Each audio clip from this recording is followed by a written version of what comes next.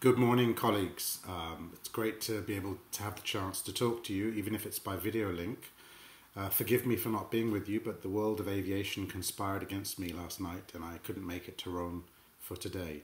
My name is Lawrence Haddad. I'm the Executive Director of the Global Alliance for Improved Nutrition, or GAIN.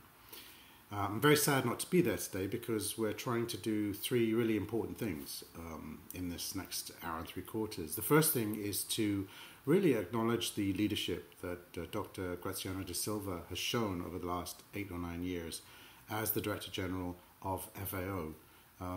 More about that later on. The second thing we're trying to do is to really reflect on the progress we've made, and there has been progress. I mean, stunting rates have come down much more rapidly than we thought they would, actually, in many big countries, Bangladesh, Indonesia, even in India. We're working in a multi-stakeholder way more and more. We're beginning to understand that food systems are really central to nutrition, to climate, to livelihoods, and to biodiversity. But the third thing, there are still many things, many challenges to go, and what are we going to do about them? What are we going to do about wasting rates that are pretty static, anemia rates in women, again, very static, and obesity and overweight rates, which are rising rapidly in every country. So my good friend David Nabarro will chair a really interesting panel of really great experts that we've lined up for you, and there'll be a Q&A session hopefully with the audience, so you'll get a chance to put some of your questions to the panel. So these are the three things I think we're trying to achieve today. I wanted to say a personal thing about Dr.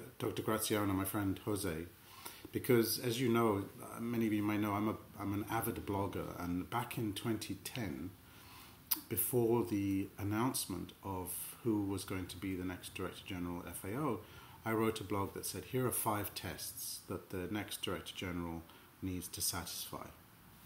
And I went back and had a look at that blog, and I said, you know, did Dr. Graziano de Silva, has he passed these 5 tests?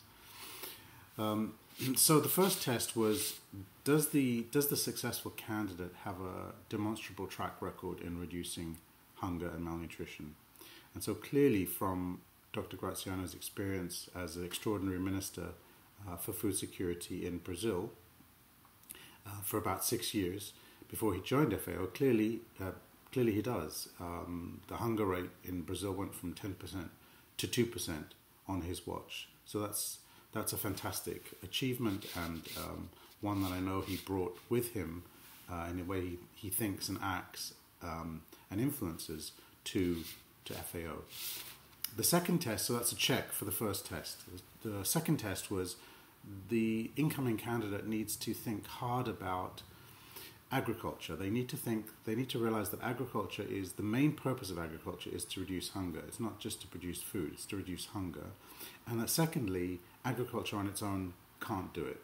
It can't do it on its own. It needs many more things to reduce hunger. And I think the Director General has well realized this, and you know, his very own zero hunger strategy, which has been adopted by many of us around the world, is a testament to that. There's a sort of a focus on treating the symptoms of hunger and malnutrition, not enough income in the short run through cash transfers and social protection, for example, but also the fundamental restructuring of food systems that is needed to incentivize different actors in the food systems to make sure that nutritious food is more available, affordable, and desirable. So I would say check to the second criteria. The third criteria was the incoming DG needs to build alliances, needs to build coalitions. No one organization can do this. It's too big for any government, it's too big for any donor, it's too big for any UN agency, it's too big for any civil society grouping. We need alliances and coalitions, and I think Dr. Graziano de Silva has done a fantastic job of building alliances within FAO and across a whole range of players. I noted alliances with the International Rescue Committee, with Google, with Rabobank, And these have been really impressive. And I think the recently released SOFIA report is a really good example of bringing together the 5 UN agencies that are primarily concerned with hunger reduction. When I was a young man, it was just FAO, and now it's 5 organizations. And I think the report is so much more powerful for it. So check on number 3, alliances. Number 4 was hold yourself and hold FAO and hold the community to account. And hold yourself and the FAO and the community accountable. And again, I think really fantastic achievements here. The Food Insecurity Experience Scale, FIES, is a fantastic introduction to the world of metrics for hunger reduction. It gives us individual level data. It gives us a sense of experience. It's not just the calories consumed and available. It's actually, how do people feel? How do they feel? And surely this is the essence of food insecurity. It's how people feel, how secure they feel about the food they have available. I also note the big drive towards decentralization, which is another way of making FAO more accountable to the people it's ultimately trying to serve and support.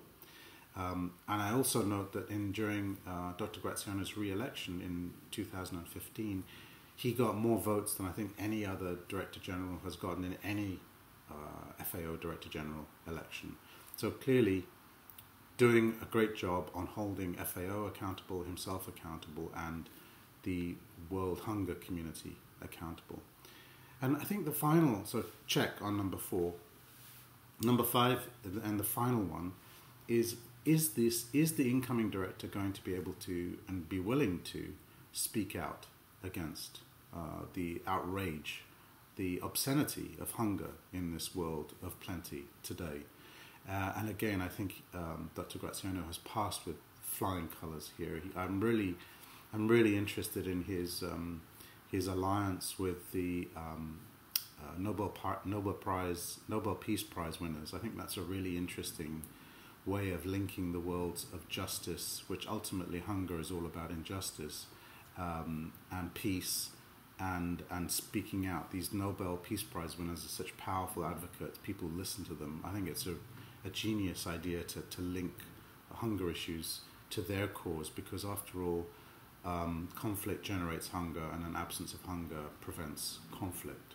So, and also I've heard many times Dr. Graziano speak out and say that the private sector has to be a big part of the solution in the food system for nutrition space. Yes, it's a big part of the problem, but it also has to be a big part of the solution. And that's not always easy to do. So, Dr. Graziano, for what it's worth, you have passed with flying colours the Haddad 5-step test for being Director General of FAO.